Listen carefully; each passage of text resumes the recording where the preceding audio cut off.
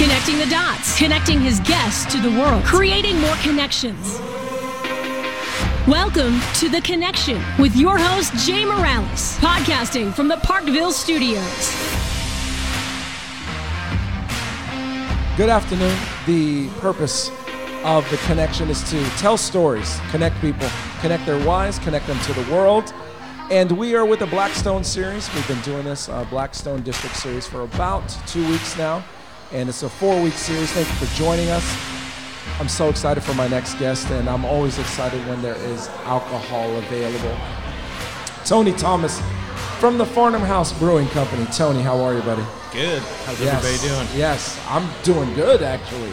I'm doing great. How could you do bad when you have beer at your feet? So many stories to get through. I want to say thank you to our sponsor real quick. Our sponsor is Sternella. Located in the historic Blackstone District, Sternella is a hybrid of bistro and gastropub that serves refined comfort food with global influences. Our seasonal menu is inspired by local ingredients provided to us by our purveyors. We offer domestic and international varieties of wine, craft beer, and sophisticated cocktails featuring house-infused spirits. Thank you so much to Sternella for their sponsorship. Tony Thomas from the Farnam House Brewing Company. Tony, so I want to jump right into it. How long have you guys been in your operation? How long has Farnam House been around in the Blackstone District? Yeah, we actually just celebrated our 5th anniversary on the 30th of June. Man, there's a lot of anniversaries going. 5 years, okay.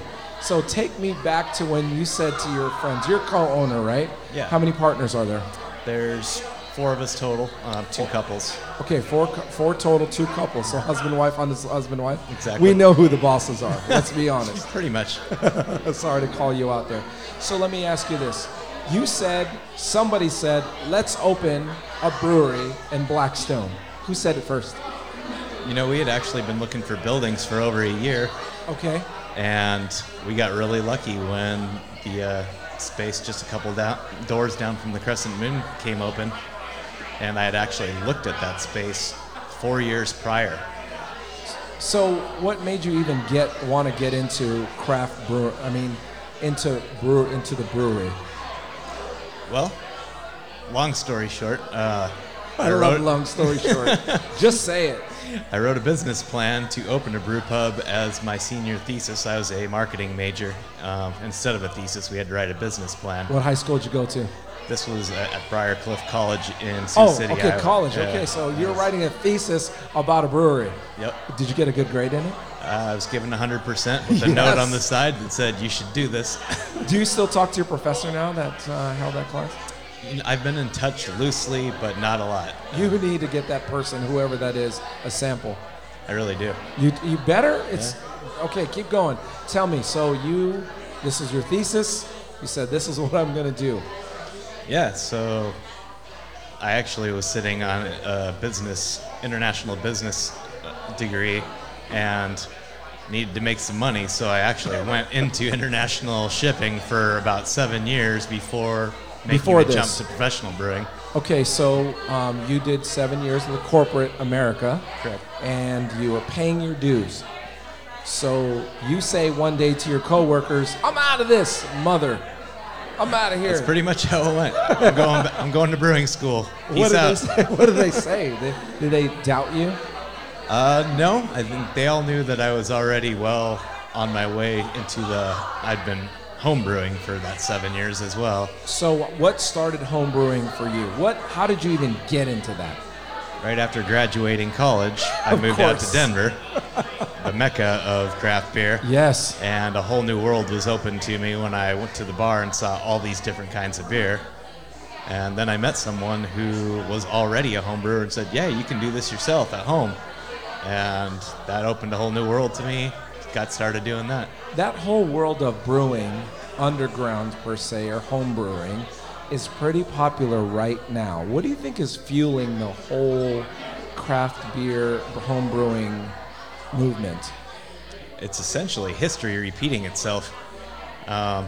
People are going away from these lagers that have been mass-produced and have been popular for a long time and getting back to neighborhood pubs that make beer for the neighborhood And you obviously see it being distributed as well, but it's back to flavors and styles that had not been around.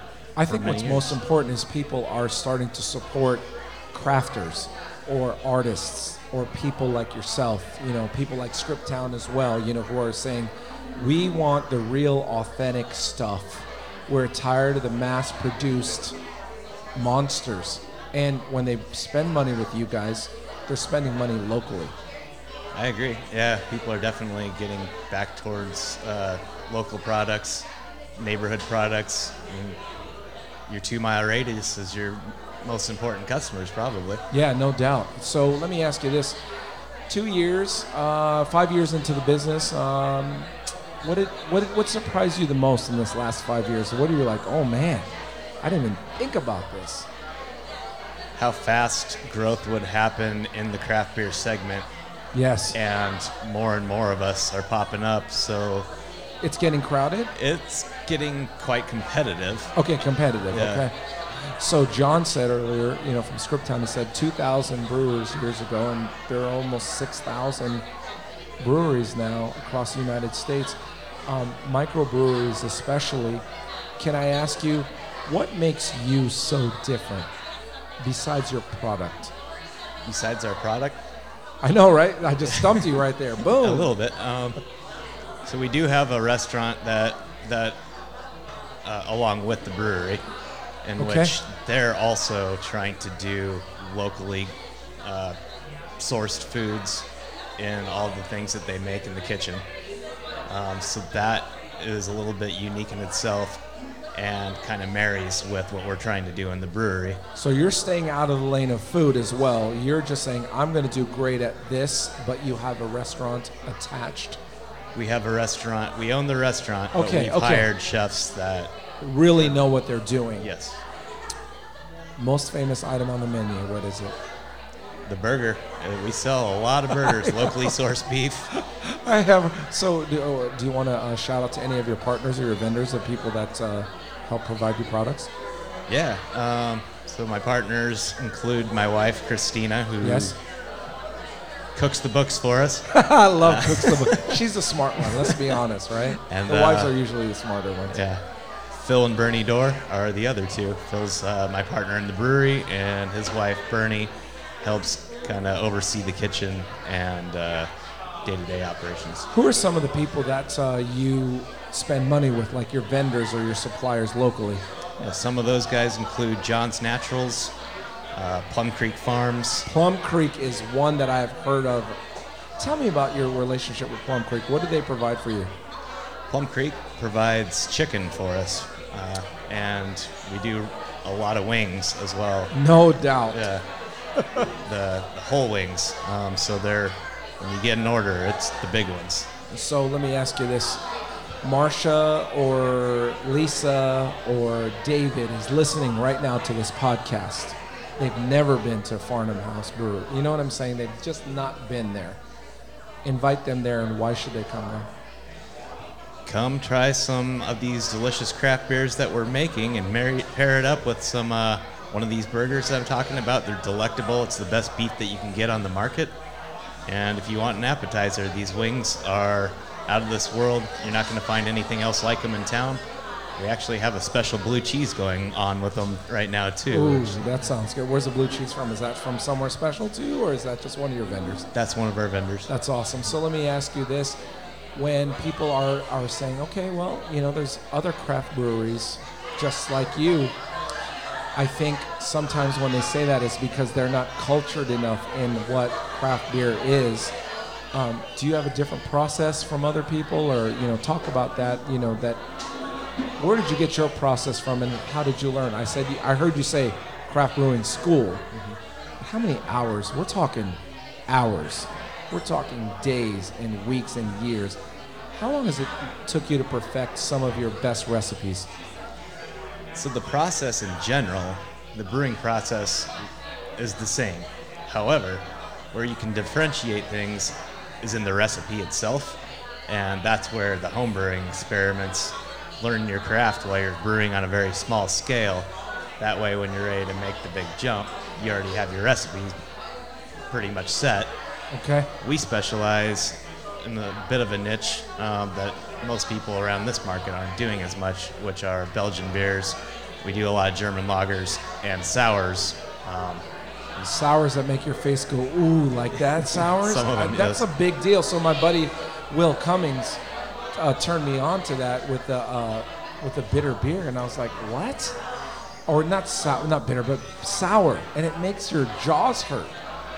Some of them can. You can get them pretty sour. Yeah.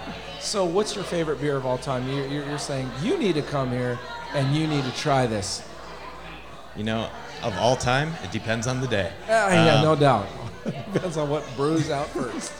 Pretty much. Today, I brought one of our newest releases, which is a Belgian-style triple. So we're going to be able to sample that, right? Okay, Yes. so I'm going to call Jeanette. Jeanette, if you come over here. Jeanette. Oh, thank you. Jeanette. Somebody call Jeanette right there. She's not listening. Jeanette. Yeah, are you ready? Come on down.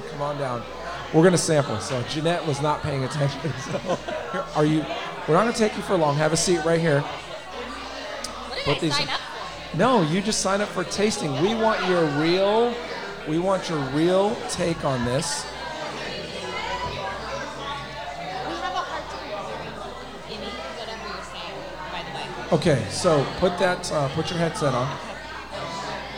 All right, so we're going to do a live tasting right now. Jeanette, can you talk right into there? That's mine. That's yours. Sure can. Perfect. Okay.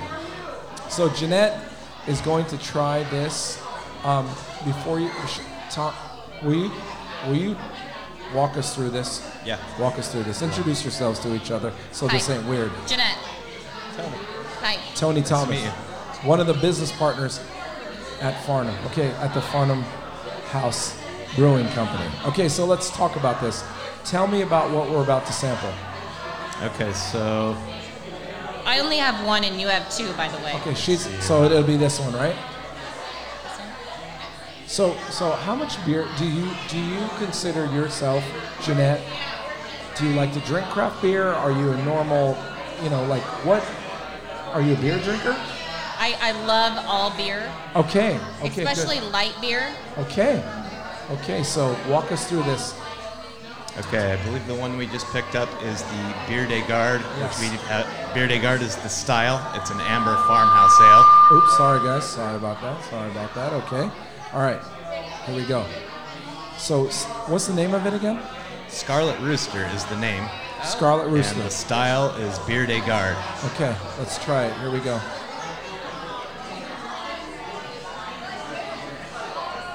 Jeanette, give us your first impression before he gives us the professional breakdown. I like it. What do you like about it? I really like the name.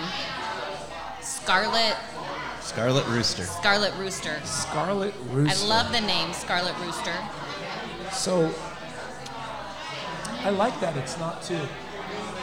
It's not too skunky. You know what? It doesn't leave your mouth like, Yeah, so it's made with a French-style Saison yeast, which is a farmhouse ale style. And that yeast not only finishes the beer dry, doesn't leave a bunch of sweet malt behind, right? but the yeast also gives off a little bit of a spice character to it that just melds really well with the grains that we use in the beer. You know what I like about it? It's a clean finish. It's a nice clean finish. I was looking at it, I'm like, oh, this is going to be heavy. What most people don't know is you can't taste the beer with your eyes. Is that right? I mean, people say I can taste beer with my eyes. It's dark, I don't want it. It's light, I don't want it. That's not true. If you closed your eyes and did a tasting and then opened your eyes and found out what you were drinking, it'd probably completely blow your mind. No doubt. Okay, what are Jeanette and I going to try here? What's this one? That's yours, Jeanette. That's yours, right? Okay, Is that right? so Uh-oh. This one? this one that's amber is... Is that? We have lighter ones. Okay, we do so have lighter the lighter ones. one is the triple. Oh, you have a bigger glass than we do. Okay, what is this called? This is a Belgian-style triple. Now, this is going to be a little bit bigger of a beer. This is 10% alcohol. Wow, I love bigger alcohol. It's It's blonde, which is deceiving, and even when you taste it, you're not going to be able to tell it's 10%. But if you drink a whole glass, you'll definitely be able to tell it's 10%. So this is definitely a more strong beer, because Budweiser's like 5.5, right? Somewhere around that. Somewhere around there. Okay. I might need a whole glass of this. I got to go to a 7-year-old birthday party at 5:30. Oh, That's there's awesome. more where this came from. Here we go. All right, let's try it. Cheers. Cheers. Okay, this one. What do you think, Jeanette? Honestly, like that. What contrast to the Scarlet? Contrast it. I thought it was lighter than the first one. It's definitely lighter on the malt bill. Yes, Okay. yes. Hold on. But it tastes full, but it's not heavy. My gosh, am I buzzing right now? No, I don't think I am. Popularity of this one, honestly. Sometimes the alcohol level scares people off, but it is quite popular when we release it, as it is only done once a year. This one is made with the same yeast as the last beer that we tried. So you'll notice that it does get dried out, not very overly malty or sweet again, yet, like you said, there's some backbone behind it. There's some malt body left behind. So, Jeanette, let me ask you, have you ever been to the Farnam House Brewing Company? No. Okay, so when you think of craft beer and Omaha's landscape, is it something that interests your demographic? Because I'm going to guess, are you millennial? Not quite. Not quite, a little under? A little over? So you're a Gen Y-er. Yes. Okay, so tell me, so when you go out with your friends, craft brewery may not be on the top of your list, right? Just to go out. I mean, we're usually wine. Okay, so tell me, would you visit, and don't say yes just to say yes, the Farnam House now, or other breweries because of this experience? Yeah. And actually, I think that alcohol content might get more of you there. See, that's the thing, because people think beer is so like, oh, it takes too long. I've heard that so much, but at 10%, that's wine. Won't take you long with this one. No doubt. And honestly, mass-produced beer makes me full pretty quick. And I've sampled a lot of your, beer and another beer today. I don't feel full yet. You know what I mean? We're going to need some more. And we should get some more. We should get some more. A good explanation for the full effect on those beers is that they're also highly carbonated. So that's going to... What did you say, Jeanette? What did you say? I said she was waving at me. Oh, not she was you. waving at you. That's fine. I don't care. Hey, that's for Jeanette. I'm just being friendly. So if you were to talk to Jeanette and say, hey, you should come because, what else is there to experience for people like Jeanette there? Oh, we have a full menu, Yes. not just the burgers. Got a full menu. We also make almost all of our products, all of our offerings in-house, mostly with locally sourced ingredients. The spent grain soft pretzels are also very sought after. Yes. We actually make our own flour out of the grain that we use in our beers and put those into the soft pretzels. We have a full bar as well, so if you like wine. I'm going to ask two questions. Okay.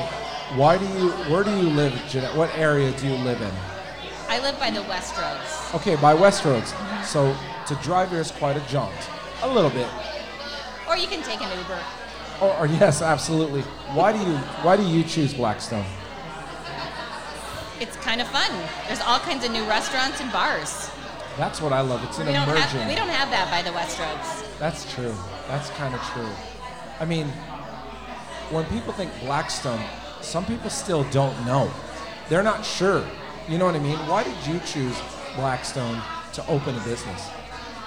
We saw what was going on with the development, and as we were thinking about what kind of market this could end up being, with Crescent Moon already being established, we were like, this is perfect for a craft brewery to be in. Well, that's awesome. That's awesome. So I'm going to play a game with you guys here. We're going to play a little game called React. I'm going to say something, and you're going to say good or bad. I'm going to win. Immediately. You're gonna say good or bad. There's no winning or losing. It's your opinion. So are you ready? Here we go. So we're going to go with this. All right. Ready? So I'm gonna say something, and you're gonna say good or bad. Scooters. Good. Good. Okay, why are they good? Easy mode of transportation to get up and down the street in a district like this. And it's kind of fun to ride. And I was more thinking caffeine is great. Oh my gosh. No, not scooters, coffee. I'm talking about the scooters on the road. Well, you didn't specify. Sorry. Oh my gosh, she's bringing a shot over. I have a My 5:30 gosh. birthday party. That's why she got you a small shot. So here we go. Next subject. Here we go. Restaurant tax. Bummer. Bad. Right. Seriously, right? What's something we can do about that? Drink more caffeine. Okay, here we go. Ready? This has to be immediate. The current mayor. Good. Good. You guys are just copying each other. You guys are being politically correct. He's copying me. Okay. Transportation in Omaha. Scooters. Good. Bad. Okay, why do you think bad? We badly need mass transportation options, and the interstate is going to be like Denver if we don't hurry up and start a plan on that. Okay, I'm going to say something. You don't have to say good or bad now. I just want your reaction. I want your answer to this. There's nothing to do in Omaha. False. False. Tell me why. Have you been to the Blackstone? Absolutely, I've been to the Blackstone. Talk about it, Jeanette. This is the time to brag about the Blackstone. Tony, go ahead.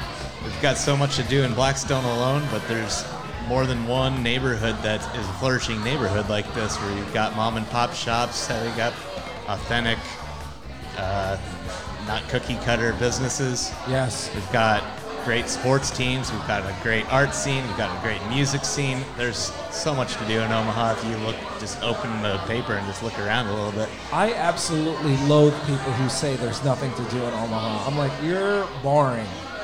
So I want to say I appreciate, Jeanette, thank you so much for your candid comments. At least you got to try all the Farnam House Brewing Company, at least not all of it, a small sampling, and there's 10% available there. 10% beer available. Everybody should go. I think everybody should go.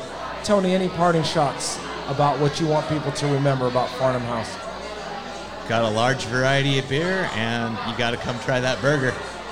Tell me about the burger one more time, because don't just tell me it's a burger. What is it and why? Okay, it's a locally sourced beef from grass-run farms,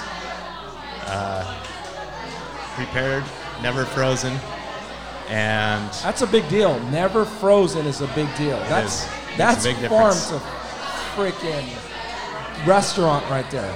Yep, farm to table. I think freezing messes stuff up. What else? And the wings that we talked about, again, Yes. locally sourced, With the whole blue wings, cheese? large with blue cheese. Yes. You won't go home on an empty stomach. I will make sure that we include everything in the links there. Thank you so much to our guest today, Tony. We appreciate you so much. Thank you so much. Thank you, Jeanette, for being on. We want to say thank you so much to our sponsor, the B4B Symposium. Make an impact November 7th at the Omaha Palazzo.